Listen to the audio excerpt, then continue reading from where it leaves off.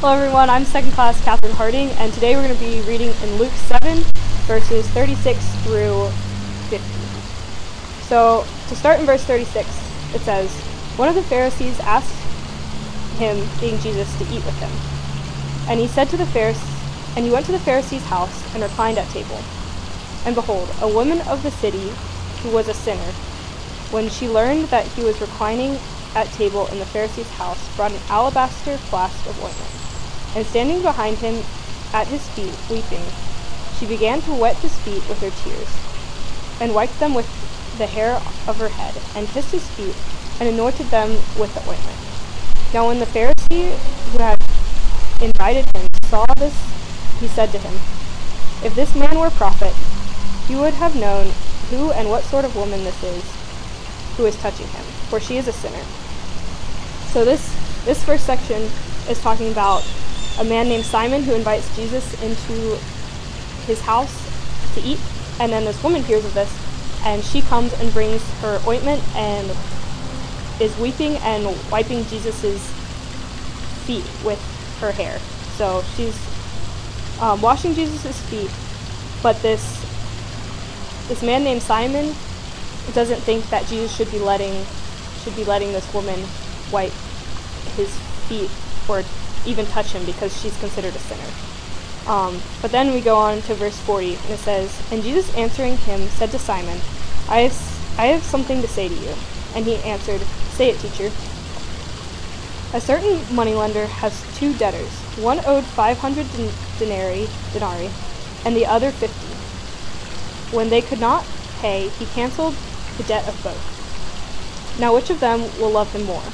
Simon answered, "The one, I suppose, for whom he canceled the larger debt." And he said to him, "You have judged rightly." So Jesus is, in this section, talking about a parable with two people who owed money to a moneylender. One owed a lot of money, and one owed just a little bit. But the moneylender cancels the debt of both people. So in this case, the one who owed more money is more appreciative and loves the moneylender more because he had a greater debt, who was forgiven. And so then reading in verse 44, it says, "Then turning towards the woman, he said to Simon, 'Do you see this woman? I entered your house, you gave me no water for my feet, but she has wet my feet with her tears and wiped them with her hair. You gave me no kiss, but from the time I came she has not ceased to kiss my feet. You did not anoint my head with oil, but she has anointed my feet with ointment. Therefore I tell you, her sins which are many are forgiven, for she loved much.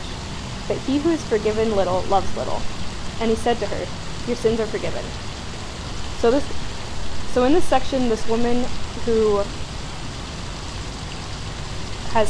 is considered a sinner, and this man named Simon thinks has sinned way more than he has done nothing but shown her appreciation for Jesus and loved Jesus and cleaned his feet, where this man who thinks that he hasn't sinned much hasn't appreciated Jesus or showed that he loves Jesus as much as she has. And so it's saying, "Therefore I tell you," and so it says in verse 47, "Therefore I tell you, her sins which are many forgiven, for she loved much." And so this whole passage, I got three main takeaways from it.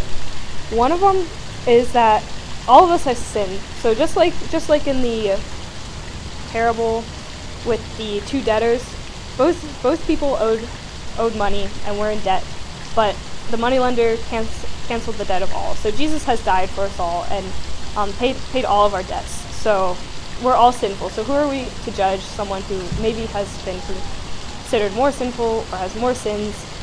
Who are we to judge them? Because at the end of the day, we're all sinners and we all have been forgiven.